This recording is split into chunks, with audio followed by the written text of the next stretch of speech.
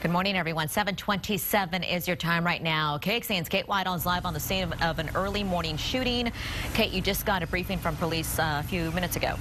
Yeah, Sally, it all happened around 5 o'clock this morning. We understand a 22-year-old guy was driving that Jeep down there. We understand somehow a shooting happened in the street over here on Sneed Cove. He was shot in the lower back. A lot of screaming, commotion was going on. Some residents from the nearby apartment complex came out, helped him out, called police.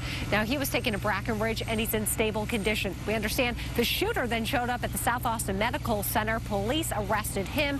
At this point, they have not told us what the motive was for the shooting. We're live in Southeast Austin. Kate Whitehall, KXAN.